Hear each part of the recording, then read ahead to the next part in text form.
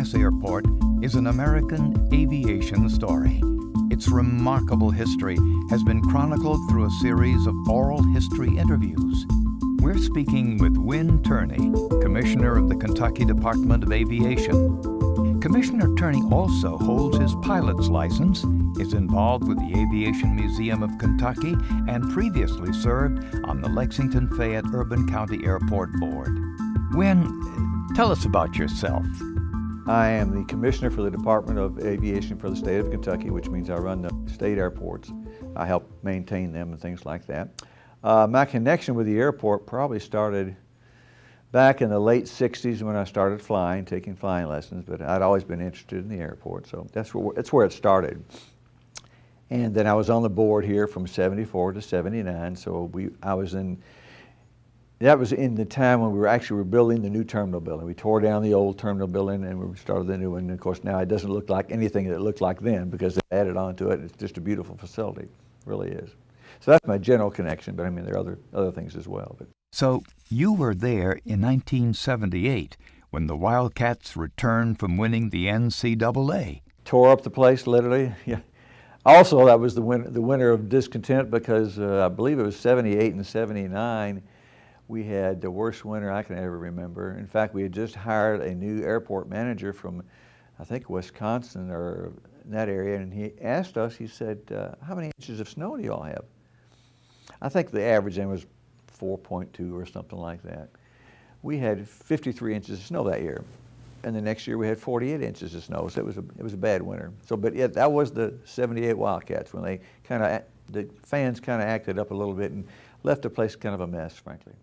They were waiting for the team to come back, and then they literally stormed the place. And they were standing on things and everything. So it was just of course everybody's very happy, and you weren't really worried about it at the time, but then afterwards it was just a cleanup, and it wasn't that bad. But they were a very happy group, believe me. So the airport terminal was pretty new at that point.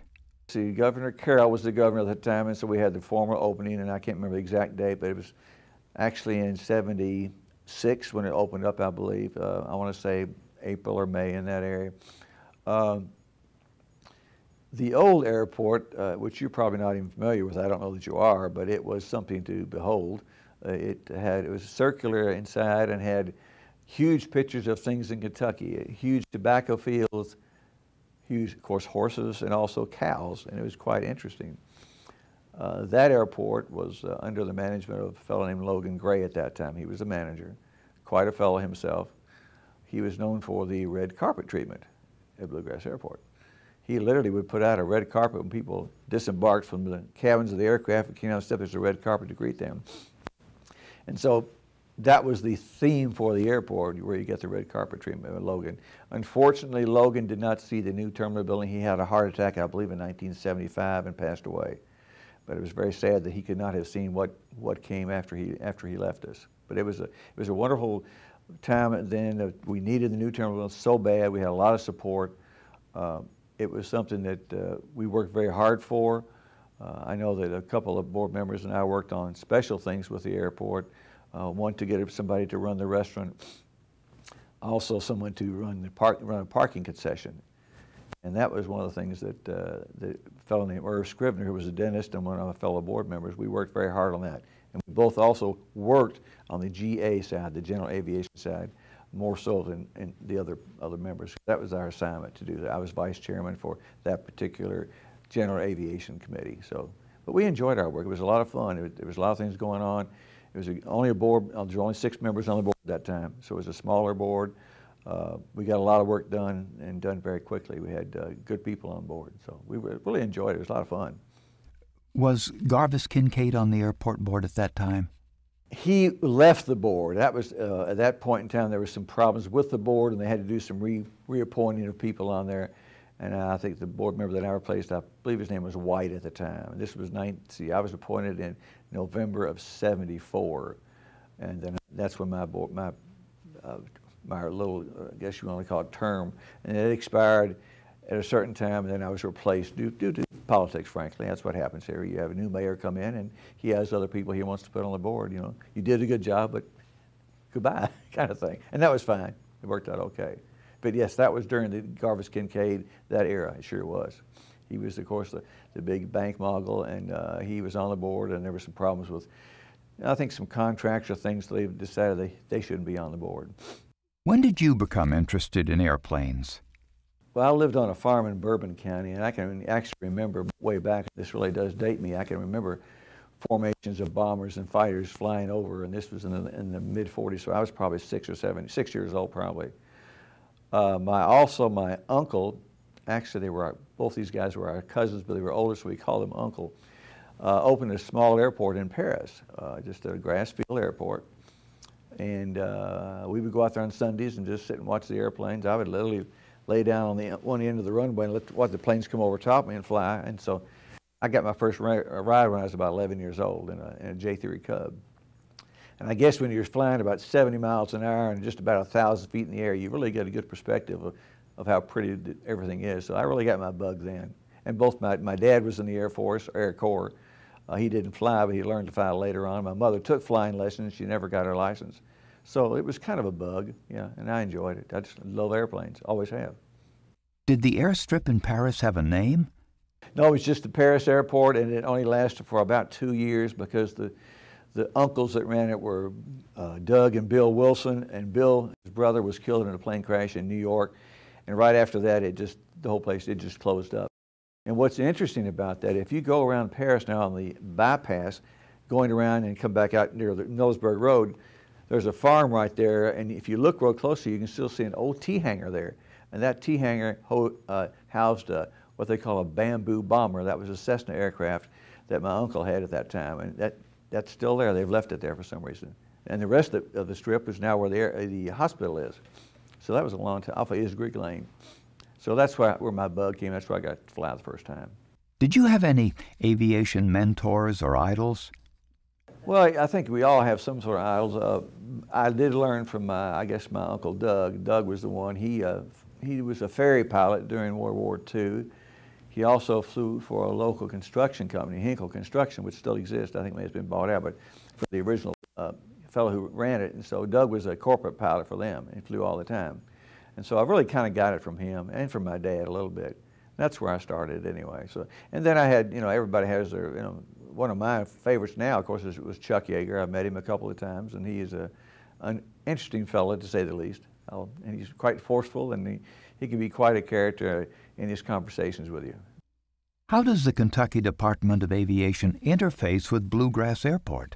Well, we try to help all the airports. We have what we call, there are 53 these are general aviation airports, plus you have the commercial airports.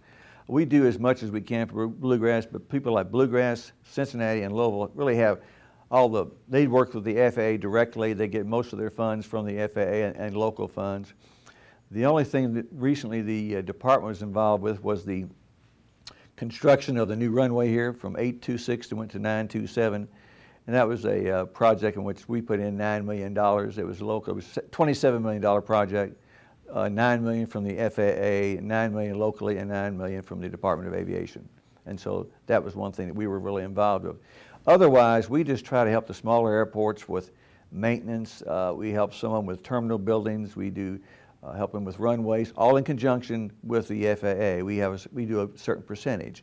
What usually happens is on a project with FAA, the local people will come up with, say, 2.5%. The department will do 2.5%, and the FAA will do the rest.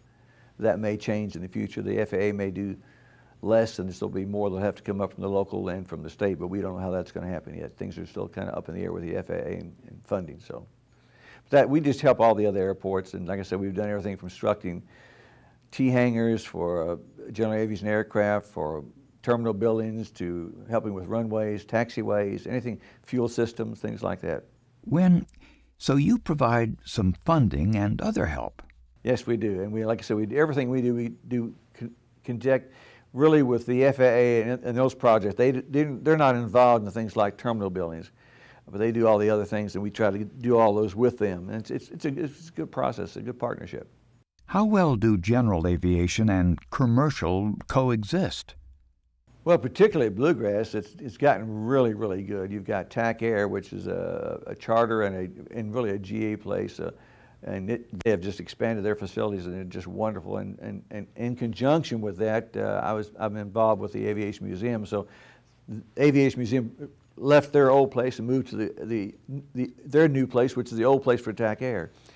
And so that's been a good thing for both people. I think the museum has benefited from it immensely. It's a beautiful facility, has a lot of much more room, much more professional looking.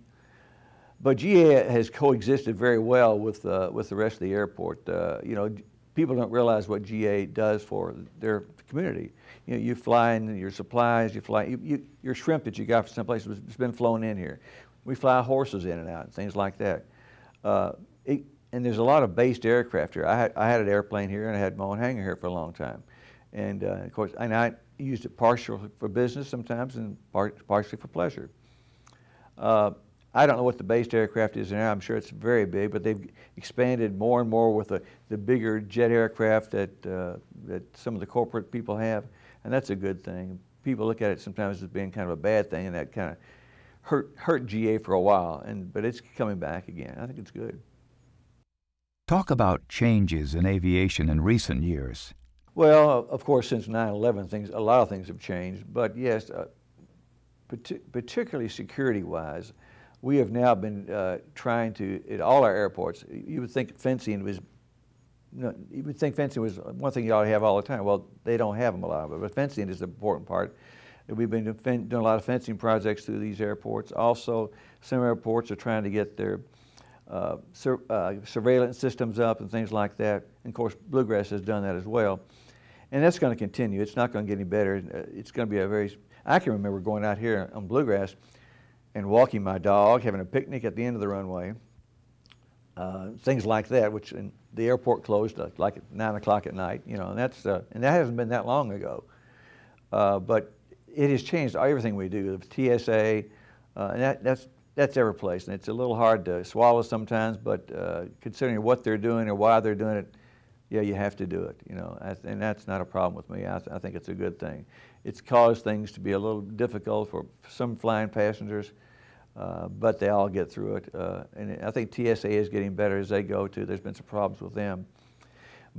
And you said structurally, well, obviously this structure has grown and grown and grown, which is good for the general public. It's a beautiful facility. It's one of the prettiest airports you'll ever see. I mean, just its a brick and mortar thing is absolutely gorgeous. I can remember flying in here one time, and I was coming in over the Versailles Road, and I just realized how pretty this whole approach is to this airport. It's a beautiful approach, and you can't find that in a lot of airports. So we're very lucky that we've got what we have here. It's a wonderful airport. It's been run particularly well now, I think. So I think it's in good hands. I think it moves with what has to happen in the future, and I think they're kind of ahead of the game here. So I'm really impressed with what they're doing here. I have a love for this airport, and I think it's just done really, really well. As a pilot, how do you compare Bluegrass Airport with other airports?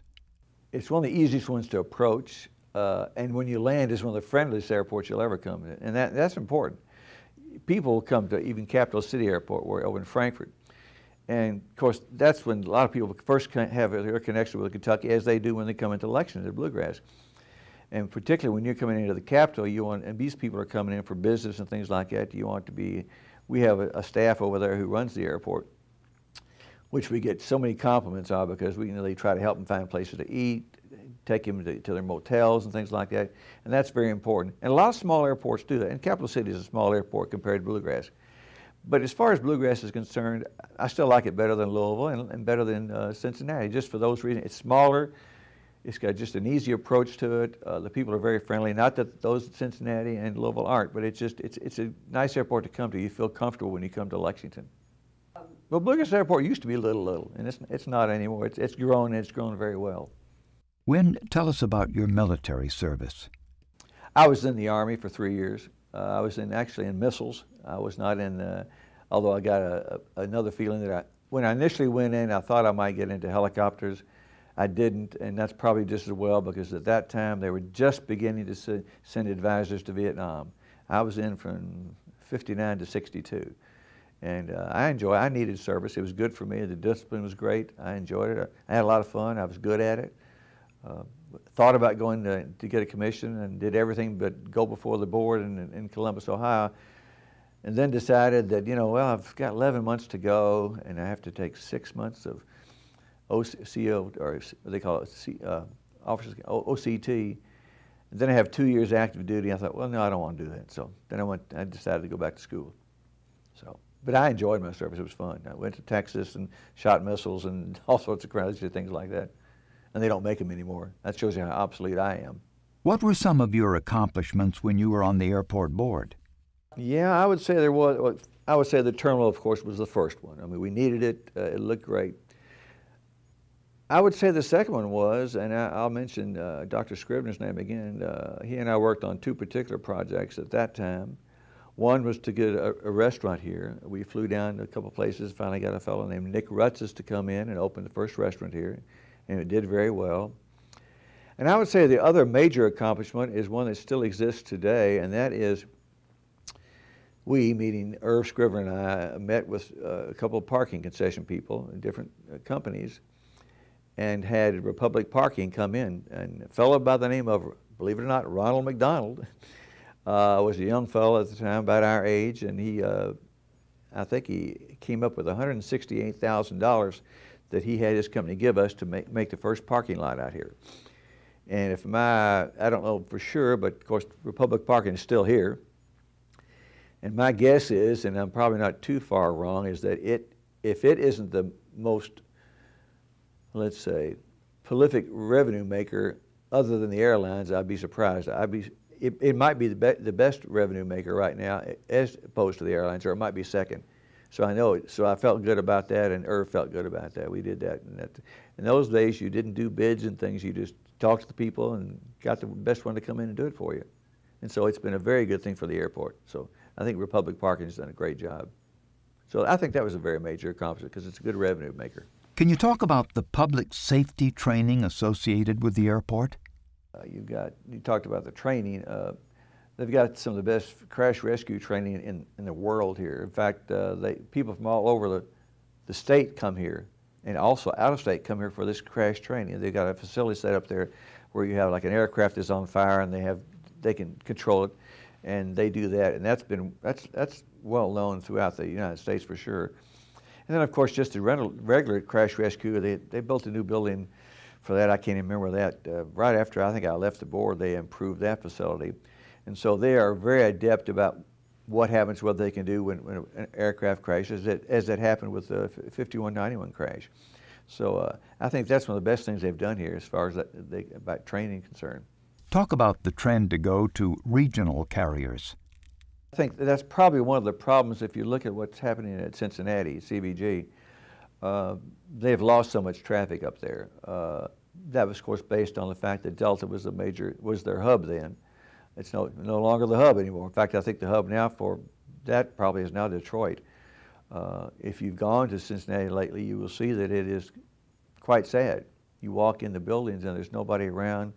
The escalators are closed down. It's a real sad situation. And what they're trying to do is kind of what you said. They're trying to find more regional airline people to come in. They just need to because they just don't have the traffic. And it's hard right now because the airlines are some of them are losing money. A lot of them, I think it was just America that just declared bankruptcy, if I'm right. It's very tough right now. And of course, we see that in the fees that are being charged to everybody, everything from getting a pillow, I believe, to taking your luggage on board. They're trying to do what they can to make a profit and keep themselves floating. And I see that trend to continue with the regional type and the aircraft that they use. Most of them use anywhere from 77 passenger to maybe 110 passenger. And that's what you're going to see from now on, I think, from now on. You know, it's going to be that way. And the future. You're going to find some more dropping out as they go because it's just a very difficult market right now.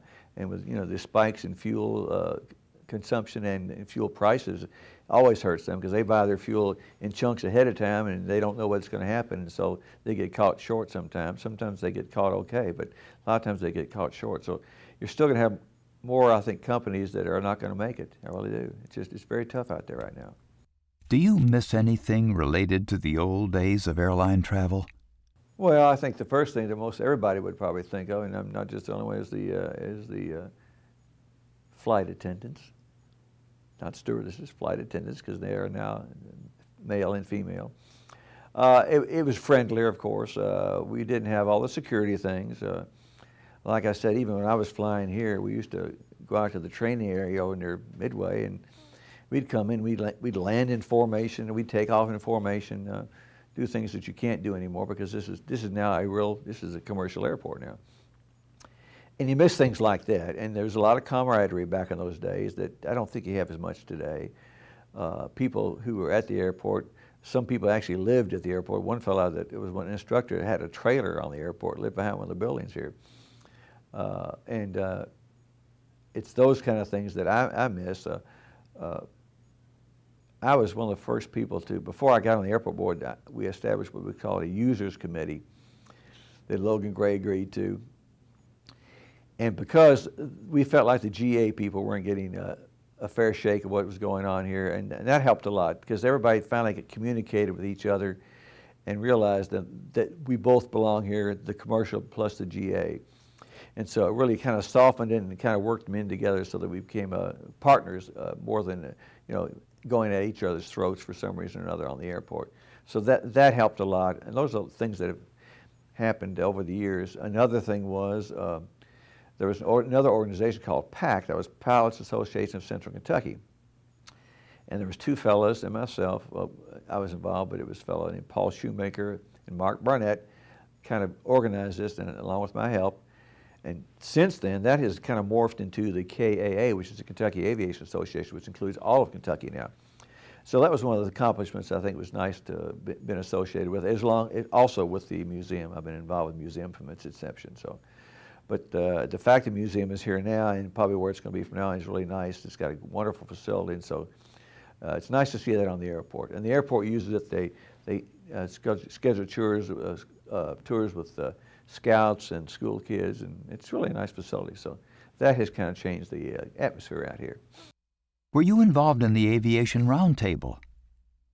It was called the Aviation History Roundtable of Kentucky.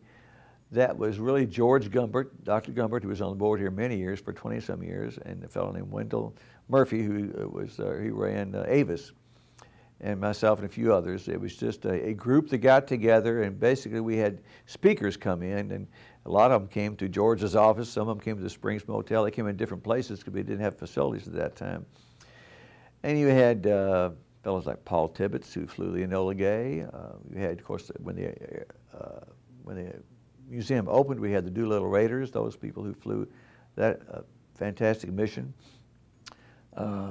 We've had a lot of those type people. Chuck Yeager came in one time, and I was lucky enough to help pick him up. And of course, he's one of those kind of fellows that I asked him something like, well, how was your flight? And he said to me, well, it wasn't very good because I wasn't flying. So he was coming in town for something with Ashland Oil, and they picked him up.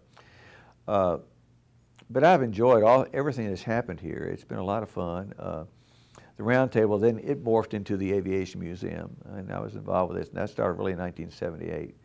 And most of those people, Bob Cole, as you mentioned before, then I mentioned George Gumbert, and of course Wendell passed away some years ago, but they were really the ones who started it, and then we had a core group who from there went on, and it's done very well. It finally has become the official museum of the state of Kentucky. So it's a nice accomplishment, and it's a nice facility, and it's nice to preserve history like that, and that's what we're trying to do over there. And also they have the different schools they have during the summertime for the different age groups. And I hope to send my grandson this summer. So there's a lot going on over there, and it's done a lot for aviation. It really has. How important is it to offer flying lessons? Well, right now it's extremely important, because right now, because of cost, it deals with fuel and just everything else, you're finding less and less people who are flying, though, and that's a problem, because in the future you're going to have a lot less people flying for commercial airlines. You're not getting near as many military pilots who are coming out and going into the commercial side. And it's an expensive proposition, there's no doubt about it. I was lucky enough when I did it, I used my GI Bill to learn to fly, and it helped me a lot. In fact, I didn't do all of it, but it did most of it. And that still is available. They're now starting a GI Bill to use for aviation, and they hadn't done that for a long time. So guys coming out who maybe didn't even fly in the service can come out and get lessons and go clear up, get to instrument rating, commercial rating, whatever they want to get. And that GI Bill will help them. And I think it's very important because I said I think they estimate that in about 20 years we'll be about 15,000 short of pilots. So that's a lot of pilots you need to get. So I don't know what's going to happen. I don't know, but that's a problem they're looking at right now. Winn, was there any achievement in aviation that was a big moment for you? Well, not particularly as a pilot, but as just being involved in aviation. I would say the fact that I would cite three things. Of course, one would be the museum, being involved with that. The other one would be the organization of the Kentucky Aviation Association, having been involved in that. And I think the crowning point was the fact that the governor selected me to head up the Department of Aviation, and that's the thing that I would look at as being the most important to me and that I'm really happy with. Can you tell us any favorite aviation stories? Betty Mosley is a pilot, well known through the Central Kentucky area. Betty has a plane called the Smitten Kitten, but she was married to a local dentist, Kent Mosley. Wonderful guy, wonderful guy. He has since passed. But Kent was a pilot. I believe he was a B-17 pilot in World War II. And on one of his bombing missions, he was attacked by a couple of, I think, Messerschmitts. And along came a P-51 and shot one down and scared the other ones off. And many years later, I think at a World War II reunion, I think maybe even in England, this kind of happened sometimes. He found out who that pilot was. His last name was Peterson. And he was flying a P-51 that he had named Hurry Home Honey. And he had done that because every time his wife would send him a letter, she'd say, Hurry Home Honey. So he named his aircraft. You could do that in World War II. You could just paint things on your airplanes. And so it was Hurry Home Honey. Well, Betty has a hangar here that she keeps her airplane in, and her Rolls Royce, come to think of it.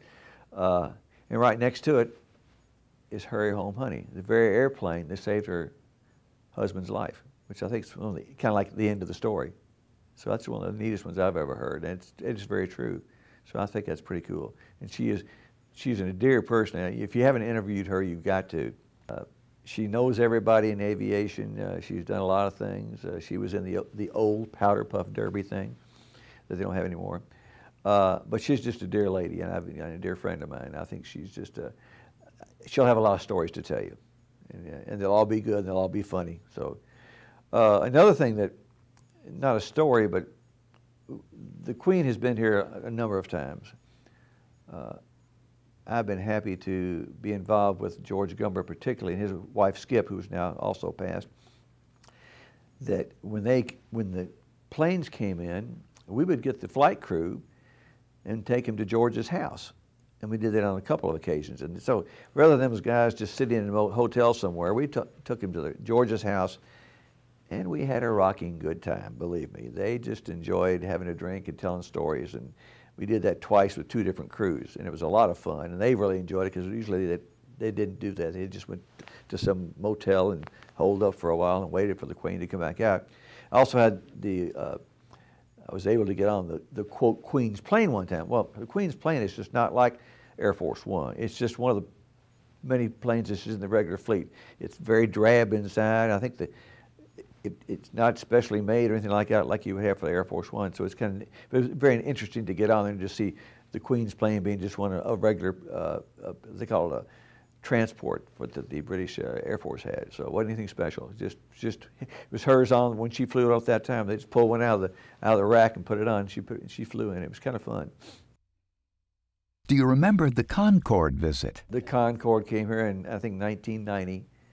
And I was standing on the roof with George Gumber's daughter, and we were a bunch watching it come in and land, and then we got to go aboard and take a look at it. It was fantastic. It was got some good pictures of that came here. And of course, tragedy when it had that problem and it crashed, and then it was too expensive to run anyway, but that kind of put the death knoll in it. So yeah, it was a beautiful aircraft, just outstanding, and those pilots were very friendly too. But it was nice to, there's not much room in one of those Concorde. It's round and you're kind of bent over, but they were very gracious. And then there was the people from Lexington who did fly out on it. But yeah, we were actually standing on this roof looking at it and watching it come in. And Betty Mosley, speaking of her again, if I remember correctly, got someone to take her plane, the Smitten Kitten, and kind of not really nuzzle it up to the Concorde, but just kind of put it so she could take a picture of her little plane, and here's the Concorde in the background. And I think she's got a copy of that somewhere. But she decided to do that, and I thought,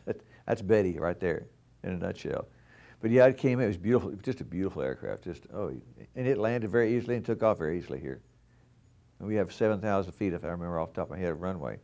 That's all they needed. So, and it took off quick, and it made a lot of noise. A lot of beautiful noise, actually. How about the 747s? The ones that come in from the Emirates, yeah, they come in, and some of those are the shorter 747s because they on a full fuel day in August, it's hard to even get those things out of 7,000 feet. They'd really have 10,000 or 11,000 feet. But they can still get them in here. They've got a lot of thrust in those engines, and they have the shorter version usually. But it's fun to watch those things come in too. We had a C-17 come in here, the Galaxy, or C-5. Galaxy come in here, and that's a massive airplane. It's a military aircraft, kind of cargo, troops, tanks, things like that. And those things are huge, but that came in here pretty well. And lots of times you'll see the Hercules, the 130s out of Louisville come in and do touch and goes here. They'll come in, and that's a nice looking aircraft. It's a 4-engine job. So we've had some big planes in here, really have. And like I said, other than a hot, humid August day and maybe full fuel and full passengers, you can get off pretty good, not a problem. They've had all sorts of different aircraft here. They've had B-17s, B-25s, B-24s. They come in, the Collins Foundation has those aircraft, and they'll bring them in for a weekend sometimes. In fact, they had those planes here not too long ago. And if you want to pay enough money, you can fly on one of those planes because they're very expensive to the upkeep and the fuel. I think you could fly on one of those bombers for maybe $400 for half an hour, and that would be fun to do. I brought my dad and the Doug Wilson fellow I talked about up here. My dad flew on B-24s, and they had a B-24 come up one day, so and Doug had also flown one, so I brought them both up here, and they were both in their, I guess, early 80s, and they both, and of course, my dad was on 24s, and he was in the 13th Air Corps back in the Philippines in World War II.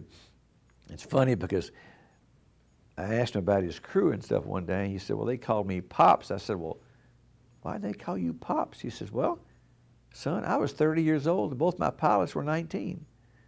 I said, my goodness. So we turned over these big machines to greatest generation, 19-year-olds flying bombers.